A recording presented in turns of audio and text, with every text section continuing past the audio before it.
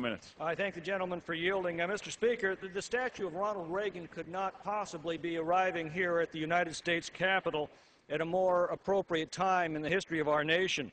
In these difficult days, we need to remind ourselves as a nation what it was like when it truly was morning again in America.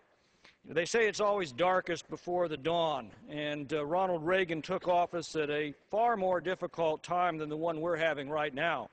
We tend to forget double-digit unemployment, double-digit inflation, interest rates above 20%, mile-long lines around gas stations, American embassies seized with impunity, an American military so weak it couldn't mount a simple rescue mission.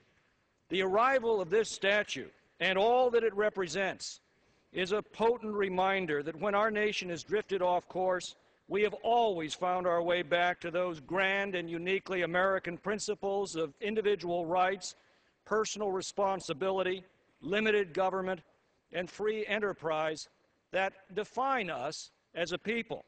It's true, Ronald Reagan was a great communicator, but as William Saraceno has said, Reagan wasn't communicating cookie recipes.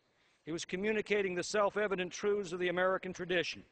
And those truths resonated throughout the nation and ultimately produced that bright moment when we realized that it indeed was morning again in America.